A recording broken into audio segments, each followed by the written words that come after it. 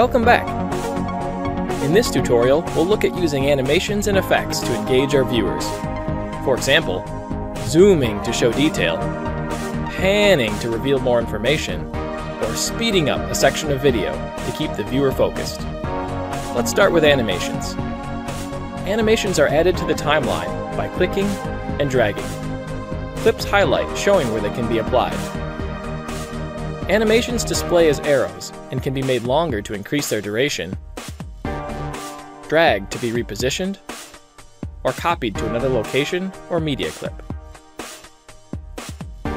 To delete an animation, select the animation and press delete. To animate the media, select the clip, make sure the playhead is past the end of the arrow, then change the clip's properties, such as its size and position, which can be done on the canvas or in the Properties panel.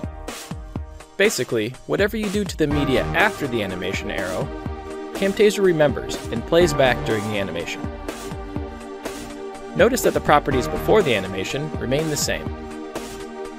Camtasia can animate any visual property, including size, opacity, color, rotation, and more.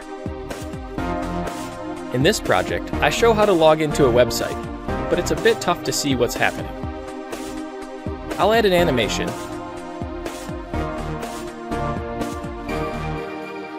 then zoom in and center the clip on the canvas.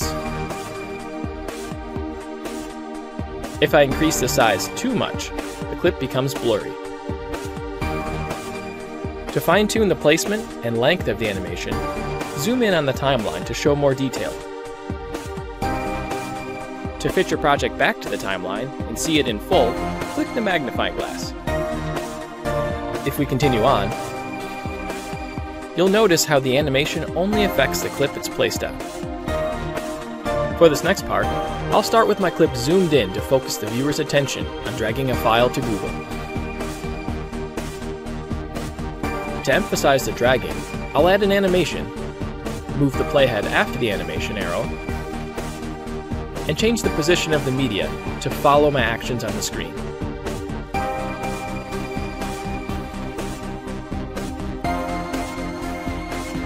Now I'll add a final animation to zoom back out and show the video in full. I can use the reset buttons to return my clip to its initial size and position.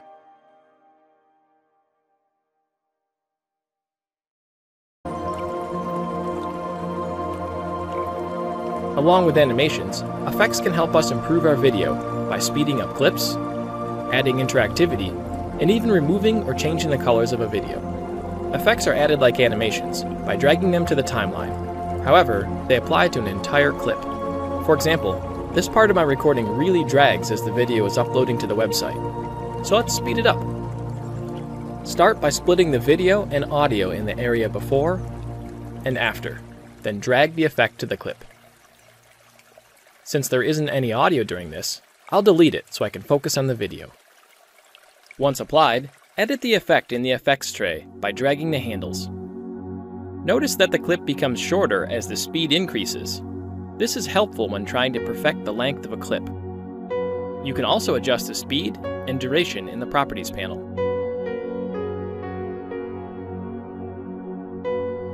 This is looking a lot better. To finish, select all of the media and move it left. You can move all of the objects on the same track that are to the right of a clip by holding the Shift key. Let's give it a look. These effects and animations definitely keep the focus on what I want my viewers to see. Be sure to check out our next tutorial on editing audio in Camtasia. Thanks for watching.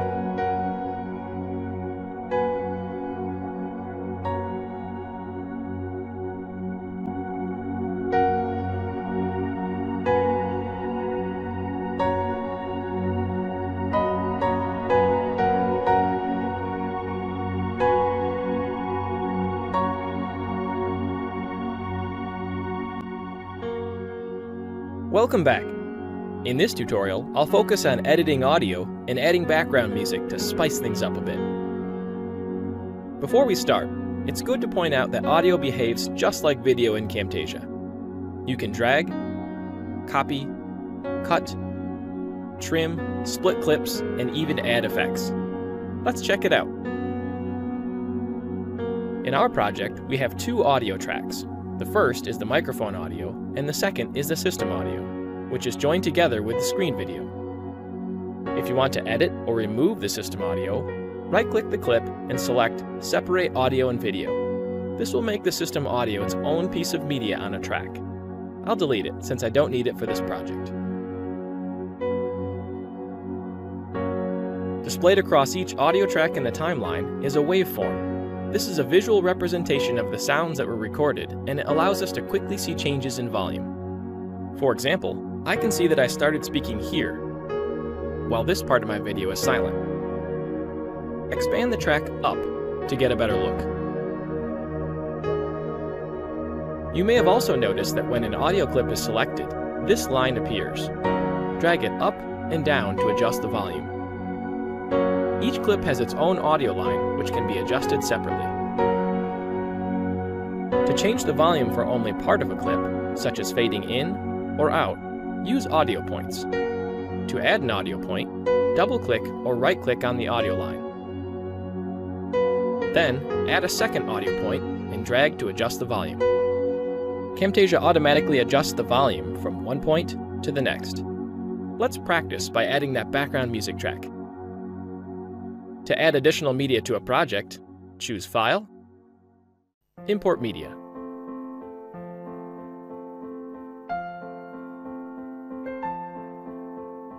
Then drag the file from the media bin to the timeline. Let's test it out. Hi everyone, this is a quick tutorial. Wow, the music is way too loud and makes my narration hard to hear. It also doesn't start playing until a few seconds into the clip. Let's start with getting the music to play right at the beginning. Zoom in on the audio track to see more detail. Trim the clip, then move it over. Perfect. Now let's look at the big problem: how to make the music softer while I'm speaking, yet nice and loud at the beginning. To start, add audio points where you want to adjust the volume, then click and drag. Hi everyone, this is a quick tutorial. If you want to play only one audio track at a time, click this icon to temporarily disable or re-enable a track. Now let's jump to the end of the project and remove the extra music by splitting the clip and deleting. That was a bit too much. The great thing about editing with Camtasia is we can always untrim media by simply extending the clip back out. To fade the music at the end, add audio points, or have Camtasia automatically add them by choosing Audio Effects and dragging Fade Out to the clip.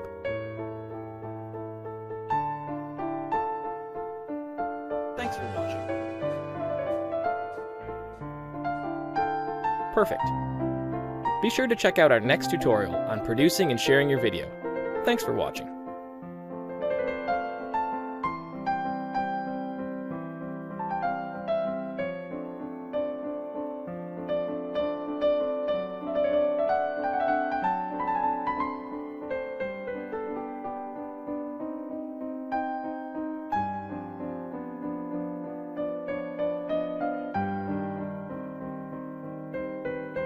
Welcome back! Hopefully you're feeling pretty confident recording and editing video in Camtasia. Before we wrap up the Getting Started series, I'll quickly go over producing a project as a file on your computer. Then look at two other important topics: archiving your project files and sharing a project with another Camtasia user. To get started with producing a video, click the Share button and choose Local File. This will produce the project as a video on your computer. On Windows, the production wizard opens, with settings already optimized for your project. Use these at first, and later, go back and explore some of the more advanced options. When ready, click Next. Modify the name, choose where you'd like to save your video, then click Finish. Camtasia produces your video as an MP4 and opens it so you can preview the finished product.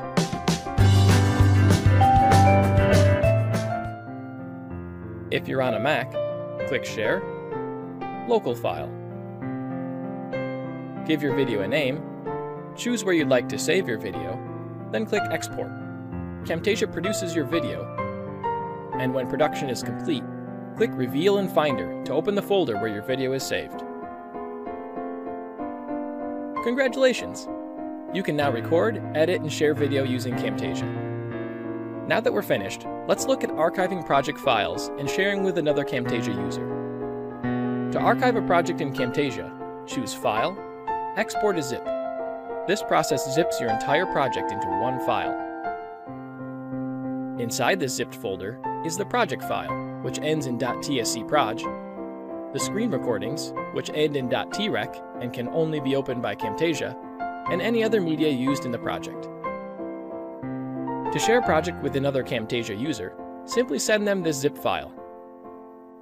To share a project with a person using a different operating system, choose File, Export For, then pick your platform. For example, on Windows, choose File, Export for Mac. This creates a zipped project file that can be opened on either platform. It's good to note that a few kinds of media and effects are not fully supported on both platforms. And during the export process, a dialog box will appear detailing any unsupported features. If you receive a zipped project file, import the project by choosing File, Import Zipped Project. Then, navigate to the project and click Open. Lastly, provide a name and a location of where you'd like to save the project, then click OK. This dialog once again appears, detailing any unsupported features. The project then opens in Camtasia and is ready to use. That's all for the Getting Started series, and if you're looking to do more, check out our advanced tutorials. Thanks for watching.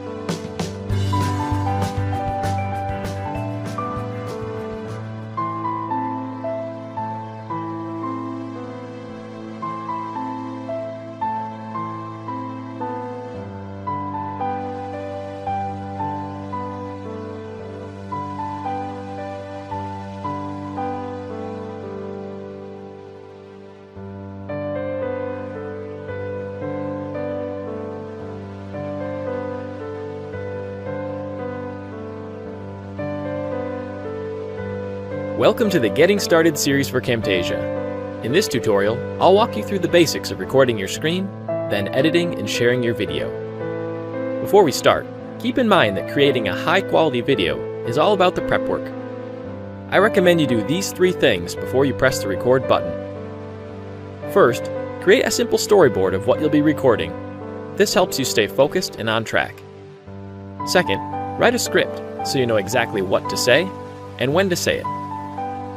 Third, decide where you want to share your video.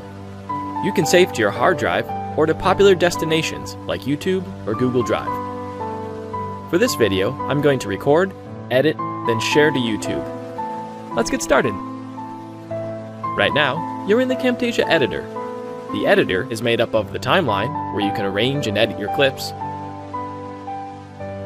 the Tools panel, where your media is stored, along with shapes, animations, effects, and more, the Canvas, where you can move, resize, position, and preview your media, and the Properties panel, where you can fine-tune your media and effects. To start a recording, click the Record button at the top of the Tools panel, which opens the Camtasia Recorder. By default, the recorder is set to capture everything that happens on your screen. To customize the capture settings, choose the Custom button to change the recording area, the Camera button to enable webcam recording, and the Audio button to choose what audio is recorded. If you're on a Mac, use the toggle buttons to enable screen recording, webcam, microphone, and the system audio. Use the arrows next to each to customize the capture. Keep in mind that once recording begins, you cannot change the recording size or its location on the screen. Now that everything's ready, click Record. Hi everyone, this is a quick tutorial on how to use Google Drive to upload a file and copy the link and send it to anyone that needs the file. Thanks for watching. When you're finished recording, click the Camtasia Recorder icon, then the Stop button. If you're not happy with your recording, choose Delete to try again. If you're on a Mac, click the Camtasia icon in the Apple menu bar, then click Stop. The capture automatically appears in the media bin, on the canvas, and on the timeline, where the top track is microphone audio and the bottom track is screen video and system audio. System audio are the sounds that come from your computer. To preview a video, hit the play button or press the space bar. Jump to a location by clicking on the timeline and scrub over the timeline by dragging the playhead. If there's a mistake in the recording, remove it by dragging the end of the clip in.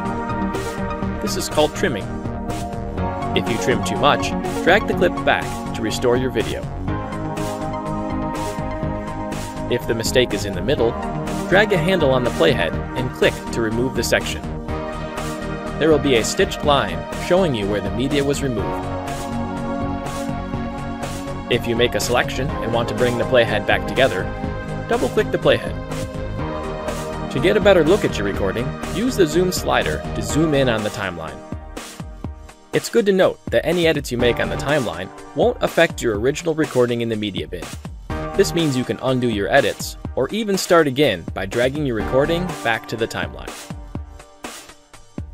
Let's click Undo to remove that. To add additional media, annotations, or other objects, drag them from the Tools panel to the timeline. When finished, save the project.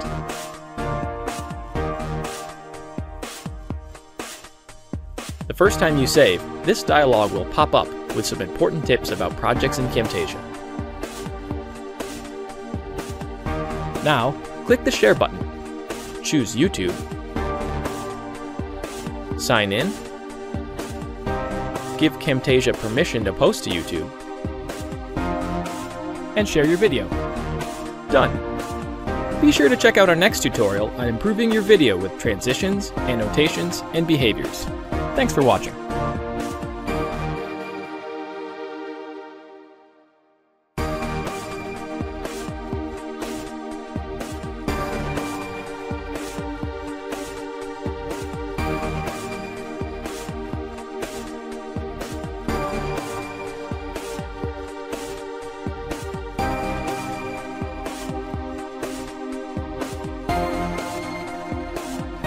Welcome back to the Getting Started series.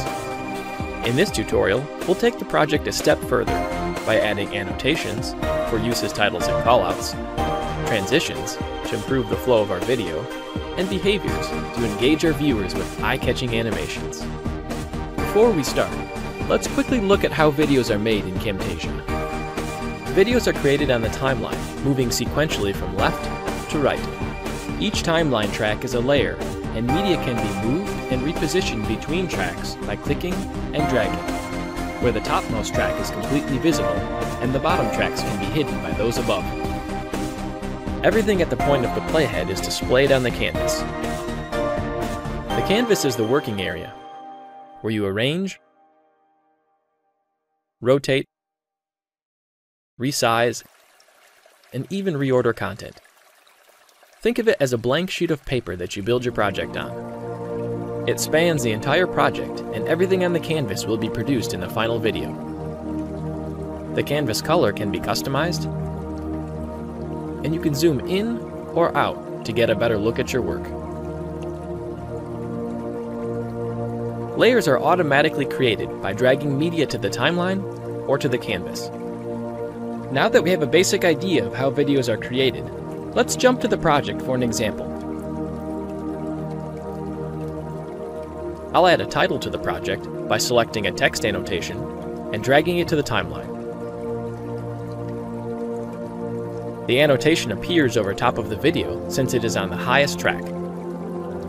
Double-click the annotation to add text, use the handles to change its size, and click and drag to reposition. Since titles are easier to read when they're on top of a solid color, I'm going to select all the media on the timeline and move it to the right. This creates a blank timeline space where the color of the canvas shows through. I can use this space for a title slide.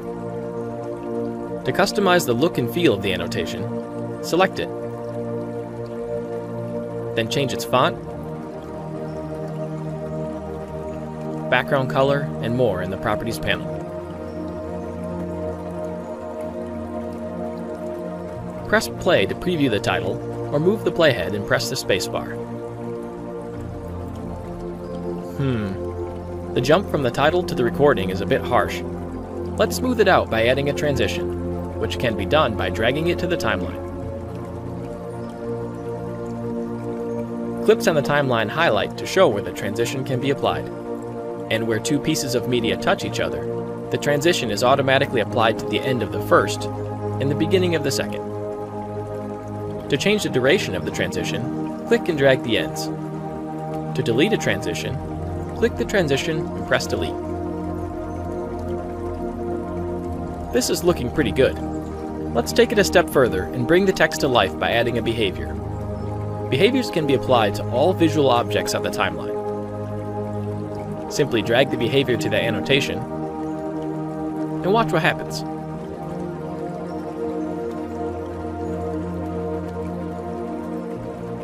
Nice. Customize how the behavior enters the canvas, what it does when it's on the canvas, and how it leaves by adjusting its properties in the Properties panel. If you want to delete the behavior, click the X. I'll go more in depth into everything you can do with behaviors in a later tutorial. Now that the beginning of the video is finished, let's add another title to the middle. Move the playhead to where you want to add the callout.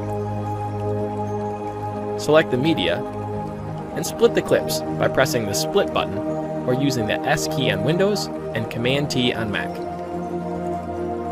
Then select all of the media after the split and move it to the right. We could copy and paste our original title if we wanted them all to look the same. However, I want to try something new. I'll choose this one and drag it directly to the canvas, then change its text. Notice that the callout is added to the timeline exactly where the playhead is located. Reposition and resize it to fit into the space we created. Let's also change the size and color to match the theme. Then add a behavior to make it come alive. I'll choose Pop-up.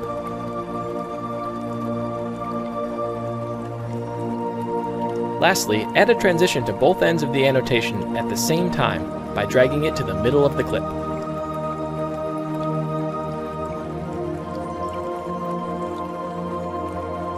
This is looking nice. To finish, I'll add one more annotation that points out a key piece of information that I want the viewer to know. I'll use an arrow, rotate it by clicking and dragging the rotate handle, then add text. Next, I'll change its size, color, and position. Then add a behavior to grab attention.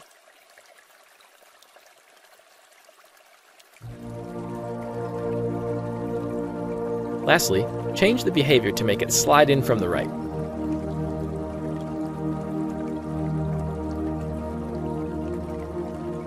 Perfect. Try adding a few more titles throughout the video, and be sure to check out the next tutorial on improving your video with animations and effects. Thanks for watching.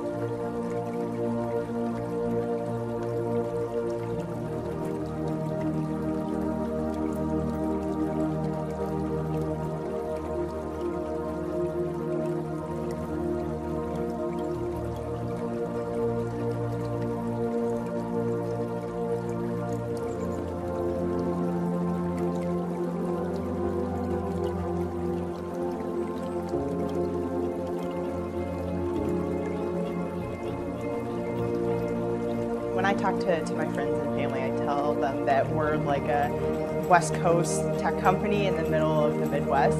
TechSmith is a software company that makes solutions and products that help anyone communicate. Through visuals, through video, we are about advancing communication and being on the bleeding edge of what new communication means. We really care about how people see us, how people use our products, and we really focus on our customers. That's everything that we do. It's not just about creating a great product, but how our customers are using it and making them successful.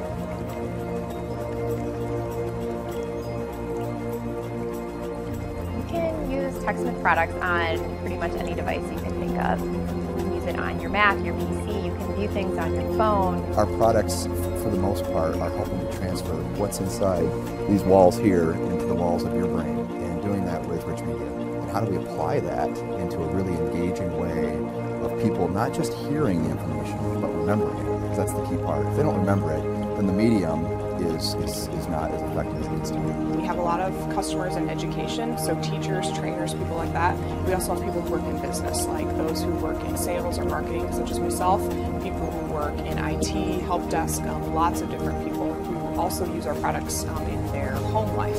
So more things for personal use or not necessarily work related.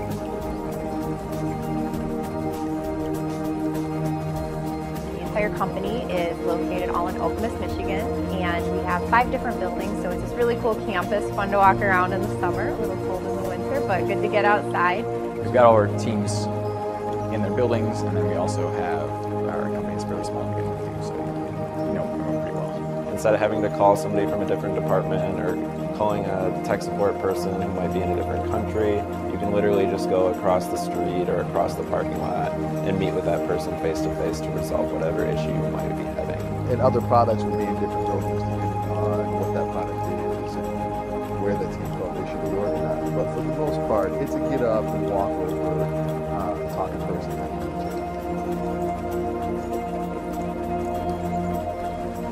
Well, despite the fact that it is a corporation, it doesn't feel that corporate, at least not to my taste.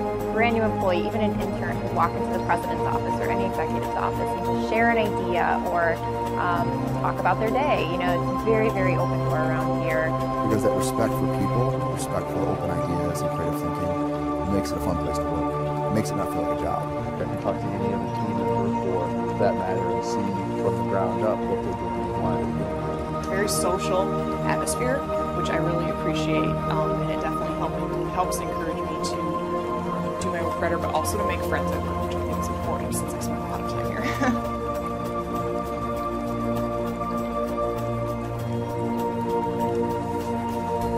We have an adage in our hiring process: if you need a supervisor, you're not a great fit for TechSmith. And I think that's true and fair of all the employees here, is that we count on each other. I don't think I've met a single person that I wouldn't say is really nice and kind and willing to help.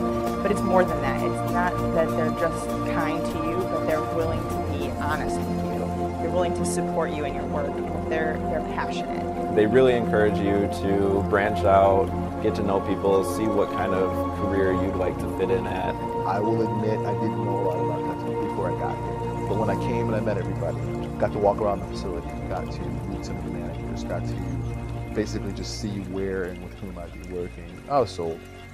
I mean, it's just a good, friendly place.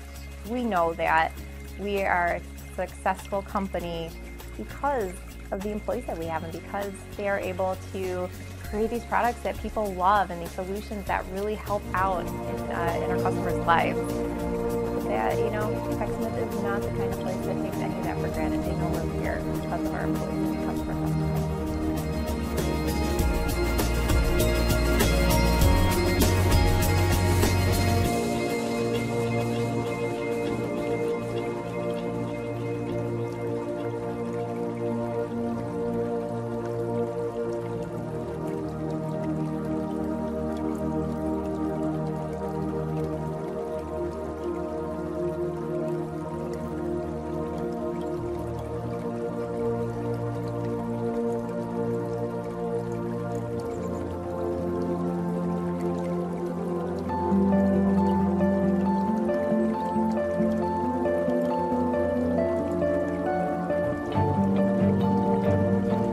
You know, a lot of companies talk about we care about our users, we care about our people, we're a team, but I never really understood that until I came here because you could really feel it. We're all coming here because we're excited to work with other people also as passionate and smart as we are. My favorite part about working here is that I wake up every morning saying, I can't wait to get to work.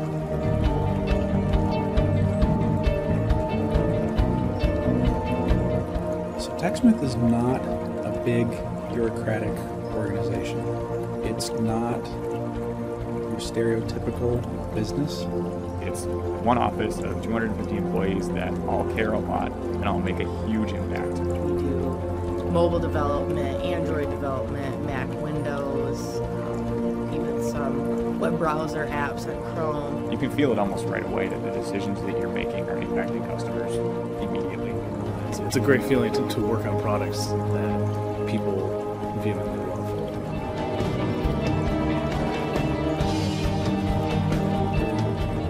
Personality traits of a general TechSmith employee is someone who is talented and passionate about what they do.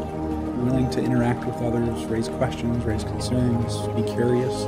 Very friendly, very open and honest and direct. You'll find it very easy that you can have an opinion, offer feedback. I can talk to anyone in the company and I never feel nervous about like what they were going to say back to me or like be like, oh, I don't have time for you right now. So having the curiosity and the willingness to question everything is, I think, it makes for a really interesting workplace.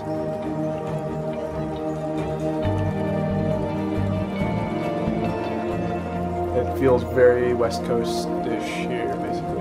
And just being close to the capital, DCS, and Oakland and stuff, there's quite a bit to do. Restaurants, bars, sporting events. Every single month there's an activity. It might be family-oriented or it might just be for adults. We had a Magic the Gathering card tournament the other like a month ago or so. I think it was 2 months ago. There's TechSmith basketball, there's TechSmith soccer, there's TechSmith dodgeball, TechSmith softball. It just goes on and on. There are tons of opportunities.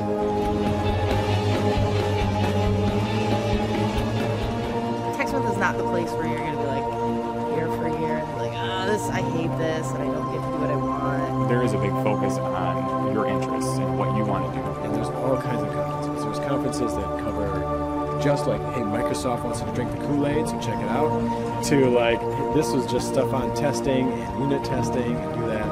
And then we have our own internal develop conference just to teach each other how to do stuff. Each team functions kind of as its own entity in a way. They make decisions on how they're going to develop what works for them as a team to get their job done. Everyone's really great at giving feedback. Also, through different tools we use, people are always commenting on your code, suggesting improvements, different ways to help you as a developer to learn.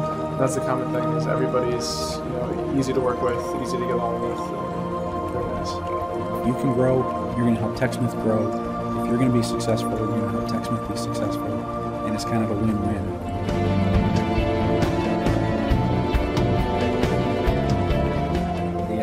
Process here is already remarkable. TechSmith is awesome, just and how flexible I can be with my hardware choices, my software choices. I got this really powerful ThinkPad, good for gaming, really good for developing. I can have like 4 instances of Visual Studios open, debugging. It's fantastic. I was also interested in doing Mac code. So then now I have a Mac laptop I can use as well. I have both a PC and a Mac for my role, but you just get what's available for you at your what you need. TechSmith will support you. I've really been impressed in almost every way. Almost everything I'm looking for is here. The fun, flexible programming environment, the extreme knowledge of the people I'm working with. If you're planning on living in this area, there's not a better company that I know of that is going to have the type of culture, that give you access, give you that sense of accomplishment of actually creating something. It feels like they're so invested in their employees. They want them to be the best they can be, and they give them the time to do that and the resources. If you really wanted to define your own path with the help of a very caring organization, you should consider TechSmith. There's so many great benefits to working here, and especially if you want to stay in Michigan. I can't think of a better place in Michigan to work.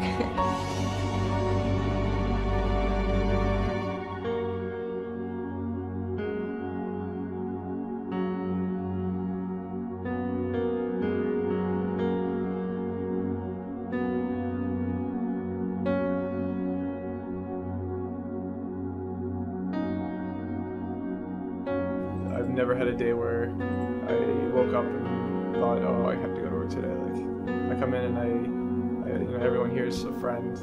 I come in, I hang out with people, and we obviously work, but I can talk to anybody about anything really. We all have something in common, usually games or something nerdy, but it's pretty cool.